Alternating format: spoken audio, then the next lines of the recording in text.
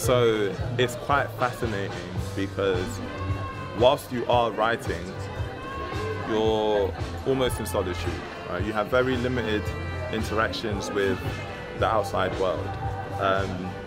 And it's all coming, essentially it's all coming from your imagination.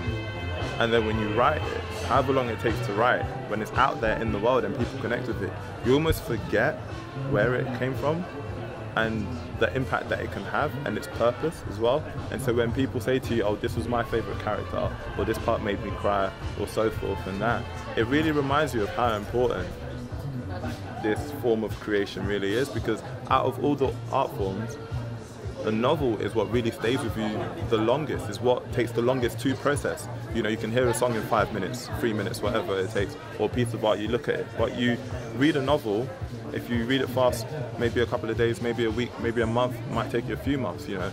And that process of engaging with that piece of art really shifts you in a way. And so when someone shares that with you, like, for me, I still find it incredible that I've written something and I'm able to share it in a way that people relate to it.